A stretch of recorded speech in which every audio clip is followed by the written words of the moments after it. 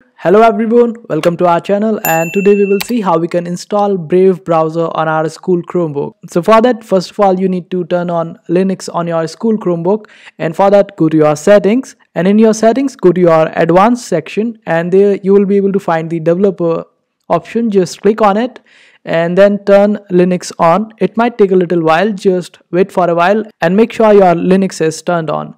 After that, open up your terminal, and in your terminal I will be providing different codes in the description.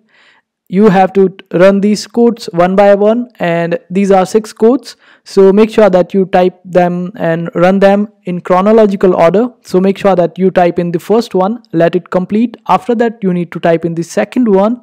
Just copy it and paste it in your terminal, so it will be quite easier for you.